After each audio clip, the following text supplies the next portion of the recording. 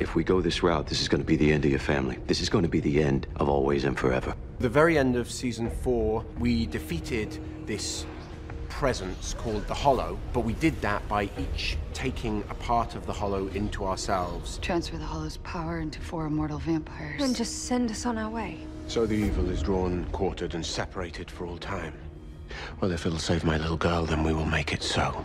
So we saved Hope by doing that, but what that meant is we can never be in proximity to each other. The magic that those 4 carry inside of them, if we just put 2 of them in the same place, it is a ticking bomb. So it meant the end of the family being together, and I certainly couldn't be near my daughter again. He loves you, but he just knows that being near you puts you in danger. A phone call wouldn't. I mean, let's face it. Klaus Michelson's kid was always going to have issues, you know? Maybe it's better he wasn't around for a little while. An old favorite. Try as I might, I can't resist a familiar refrain.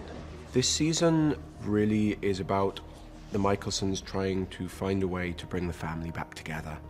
You know, facing that obstacle of having this kind of dark magic inside them where they can't be in the same space without death and destruction.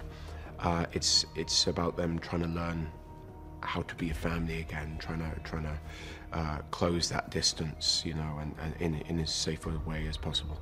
There were some issues.